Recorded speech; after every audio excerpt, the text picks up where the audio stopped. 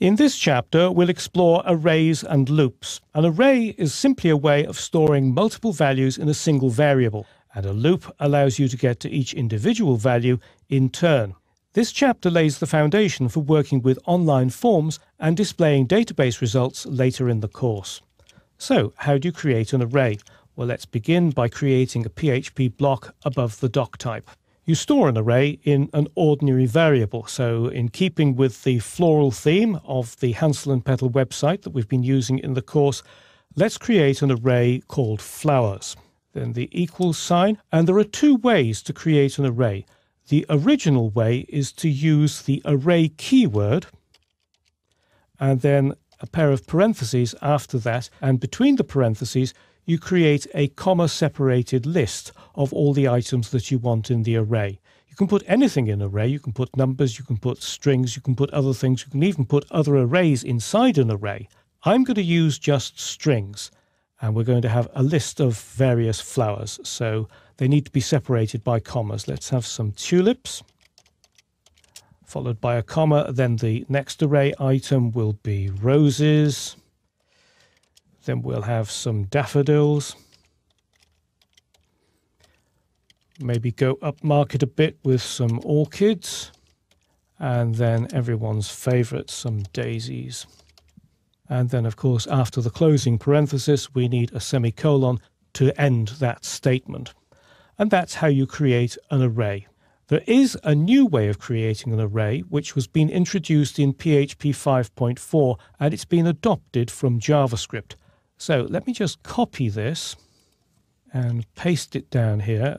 We'll give it a new name. We'll call it flowers2. And instead of using the array keyword and parentheses, you just use square brackets. So if I delete array and replace that with a square bracket and then put a square bracket at the end, that is the new shorthand way of creating an array. It works only in PHP 5.4 and later.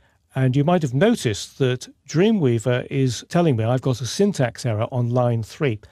The reason for that is that I'm using Dreamweaver CS6, which knows about the syntax for PHP 5.3 and earlier, but it doesn't understand the 5.4 syntax.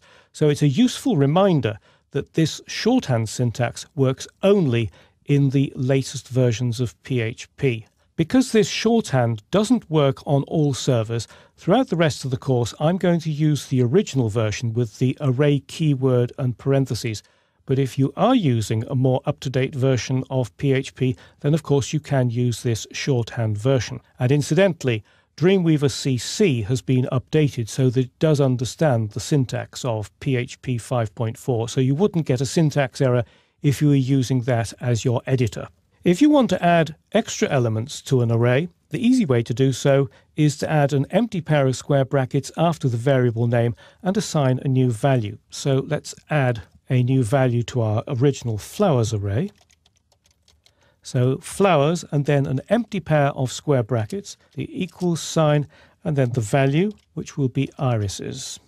And that's the way that you add an extra item at the end of an array. And this also works exactly the same if you're using the shorthand version. So I could add the same value to the flowers2 array. So just the empty pair of square brackets and then add that string at the end, irises. So that's how you create an array. There are two ways in which to do it. One is to use the traditional way, which is with the array keyword and a pair of parentheses. Between the parentheses, add a comma-separated list of the array elements.